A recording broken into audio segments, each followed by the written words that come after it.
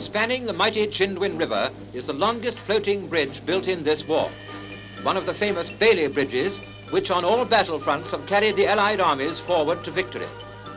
Now meet the man who created this triumph of British design, Donald Colman Bailey, Bachelor of Engineering.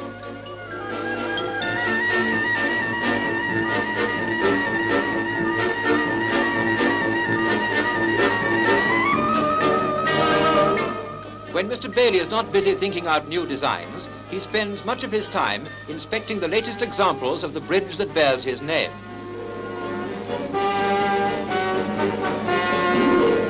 He may well feel proud as he watches the men translating into terms of hard steel what was once only an idea in his mind. Soon, this very structure, fashioned with so much thought and skill, may be sweeping across yet another river line on which the enemy had pinned his hopes.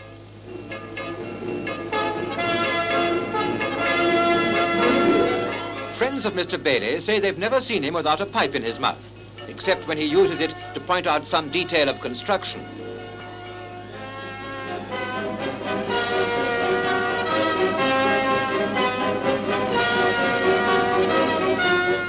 And so another Bailey bridge is ready to be hauled into place for the advancing Allies. And now we take you to a quiet home on the south coast, where the man who has revolutionized military bridging works out his latest designs on a small scale by means of models. His small son, Richard, looks like being the bridge designer of the future. Mrs. Bailey may live to see him become as famous as his father.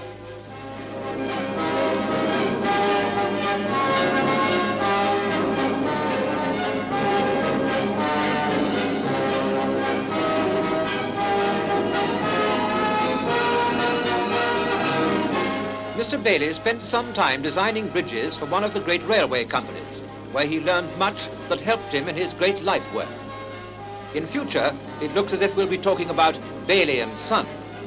Yes, Bailey the bridge builder has served his country well, but perhaps his proudest moment was when Mr. Churchill stepped onto German soil over a Bailey bridge.